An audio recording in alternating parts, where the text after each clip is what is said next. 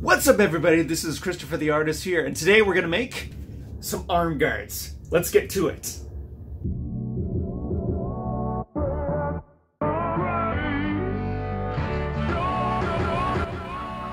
Welcome back everybody to another episode here on the channel, and today of course, as we mentioned in the intro, we have our arm guards that we're going to work on creating today.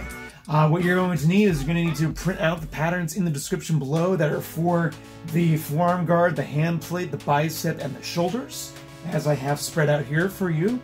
They're all going to be on the right side of the arm guards itself, are on the right side. So anything that you do for the left, you're going to have to flip the template over and use that. And then after you print out your patterns and cut them out, you're also going to need some EVA foam, a box cutter, or a sharp utility knife, or in my case what I'm going to be using is a bandsaw because I want to have some nice clean cuts. I don't want to have to worry so much about sharpening blades. I also like to work fast. If you are going to be getting a lot into foam making and whatnot, a bandsaw is definitely a worthy investment. Last thing, of course, then you'll need is some glue, and I recommend this. This is Locktite super glue. I've used this on multitude of different projects before. Unlike hot glue, it does not remelt. I've actually been to quite a few conventions where I've seen cosplays that are made out of foam or just made out of different materials that have been hot glued together, and it's been warm enough both outside and also in the convention center to where the glue itself remelted and then things began to fall apart. So if you want things to stay together the first time, this stuff is the way to go. Also, this works much faster than, say, like barge cement. Not that barge is a bad material, it's just it lets off fumes, and it also takes a while to dry, about 15 minutes or so, 5 to 15 minutes depending on the humidity. I don't like that because, like I said, I like to work fast. This stuff sets in like 5 seconds, so really good stuff, and it's like $5 to $7 a bottle. 7 at the height. I've seen it, but I've seen like $5 at like the hardware store or anything like that. So that's what you're going to need, and we're going to get started, and I think this is the point where we're going to do some time-lapse, and I'm going to do some voiceover throughout the entire process. Here we go.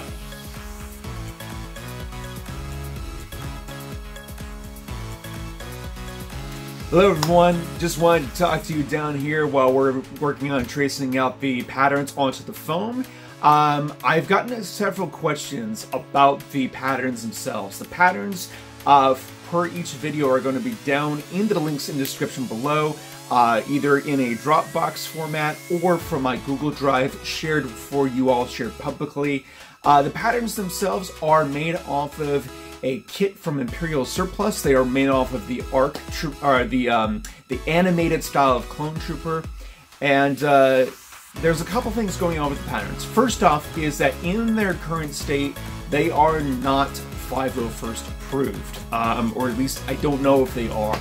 I did not spend nearly as much time as a lot of other people who have done scratch builds of Clone Troopers before, mainly because this is a custom build, like I said before in the overview video several episodes back, but I also wanted to just share what I got with the world and everything, and these are some foam patterns for this kit, and you'll be able to follow along as you will.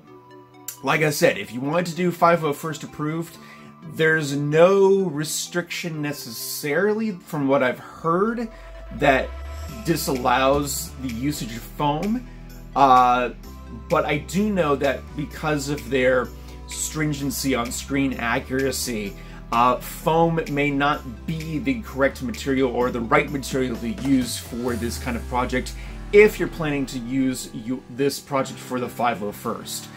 You might find something more advantageous along the lines of, say, styrene, which is a modeler's plastic. I've seen a particular YouTuber before use this plastic for his realistic kit, and he got into the 501st, but he spent months and months of planning and researching and prototyping and kind of just a bunch of different things that made his kit approvable, basically. He wanted to do the scratch build, and he put in the time and effort to do it. If you want to check out his links or his channel, his name is Sergio Solo. He's from Colombia, if I remember correctly, and he did a fantastic Commander Bly build, which was absolutely amazing. Furthermore, these patterns that I'm giving out to you basically are provided for free of charge, no additional pricing, no nothing. It's absolutely free. That being said, I did spend a pretty good chunk of time not only making these patterns off of the kit, but also modifying them heavily in order to make sure that they work with foam and other materials. If you feel so obliged to do so, I will have my PayPal down in the description below for a donation or whatever that you can contribute. Or you can also follow me on my Patreon. Be sure to check that out, definitely. I have a good Patreon army kind of beginning to grow, and there's going to be a bunch of exclusive access to both behind-the-scenes content, various live streams I plan to do at some point, as well as another cosplay tutorial series, which is kind of more of a walkthrough versus a tutorial, given that this is the first time I'm doing this. It is going to be a Darth Vader build, which I'm fairly excited. So we will see how that goes. But without further ado, ladies and gentlemen, thank you all for watching this disclaimer, and I hope you enjoy the rest of the video, as well as the rest of the series. Thank you.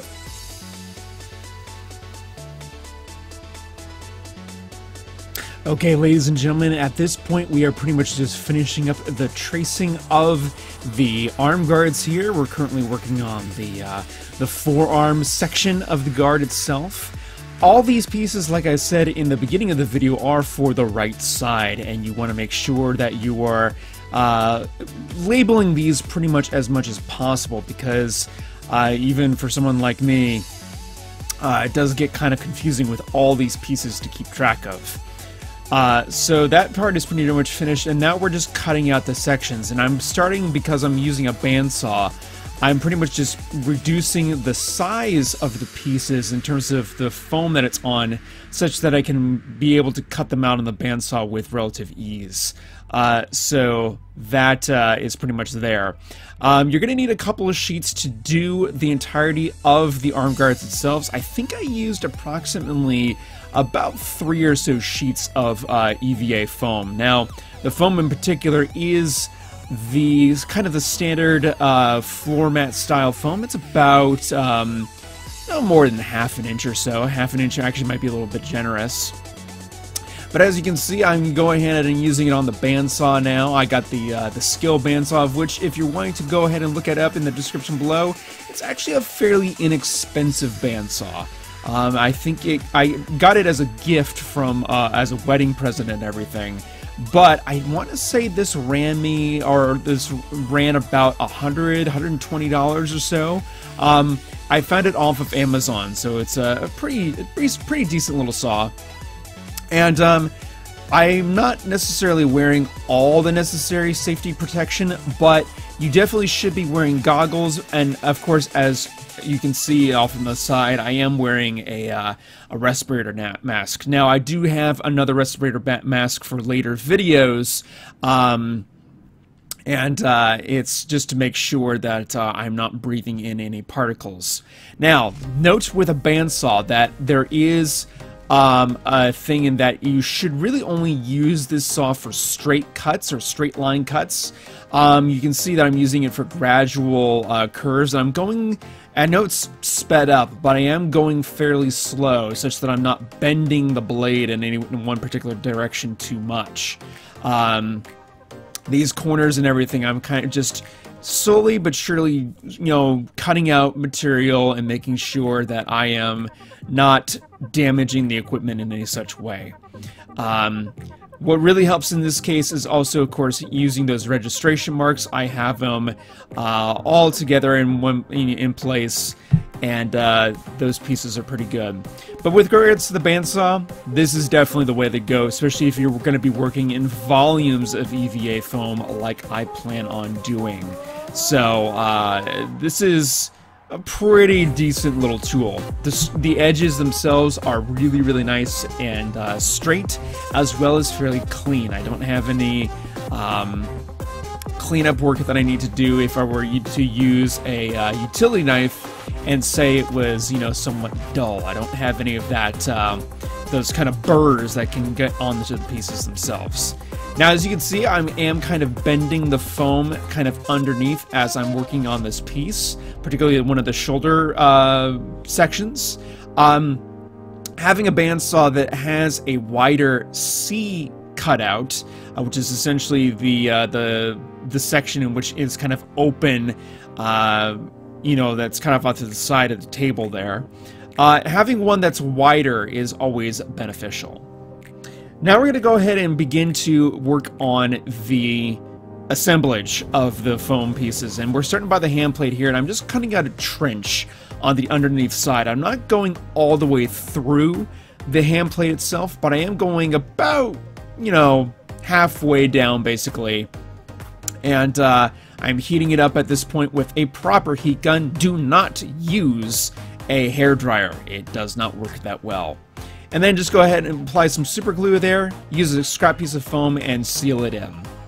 Now we're working on the top section of the elbow piece, curling it around using the heat foam or the heat gun, and simply gluing it in place and lining up the edges like so, and it dries fairly quickly. Same with the bicep here, we're just heating it up as such, sealing all those crevices in, and then we're just wrapping it around and making sure that all the pieces are curved properly, and then super gluing it together, and it works fairly quickly like so yet again.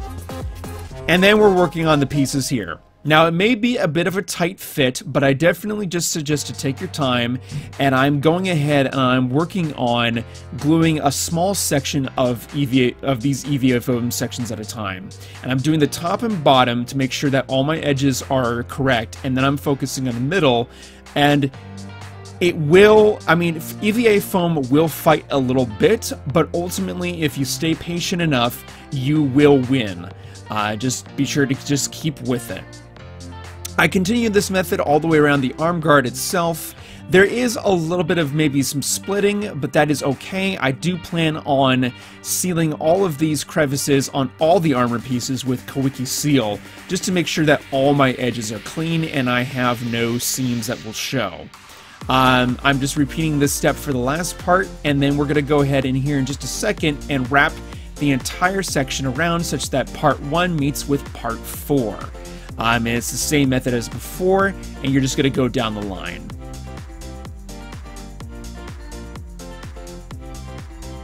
Until you get a product like so. Now, as you can see, the seams do kind of show a little bit, but that's okay.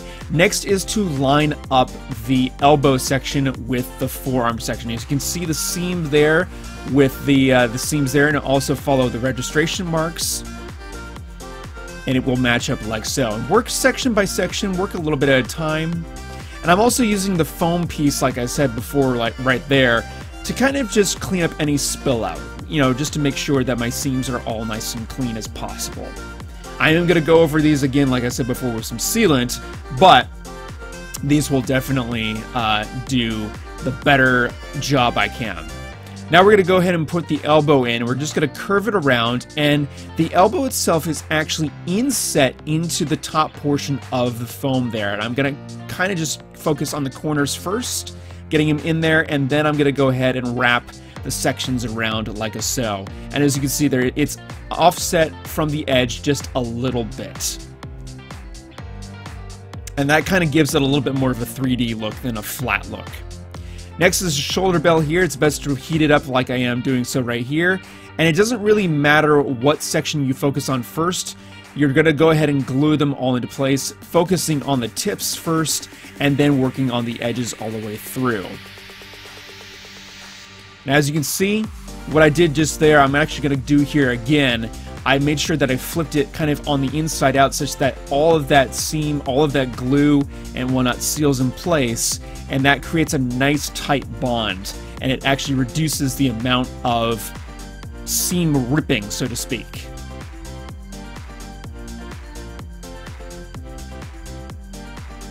Okay, and I'm going to go ahead and heat form it yet again, just to make sure that it gets into the proper shape, and it looks pretty awesome.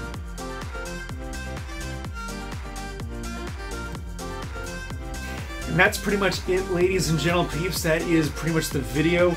Next bits that you'll need to worry about basically is just sealing up the insides, cleaning up the edges, and making sure that they are all rounded off. But you basically have, after you've completed both parts, or at least the construction of one arm, you can do the other arm, and you'll have some pretty sweet setups basically as far as your arm guards. Now obviously there's some placement and whatnot that I need to do as far as strapping and whatnot goes, but that's pretty good. It's very lightweight, very good range of motion. Depending on your size and whatnot, you may need to adjust the patterns, but it's pretty much all set to go. So very exciting, very good first steps after, of course, the helmet. And then next episode, hopefully we'll be working on either the chest or possibly the legs. I haven't decided which, but you'll see in the next episode. Thank you all for watching, everybody, and may the force be with you always.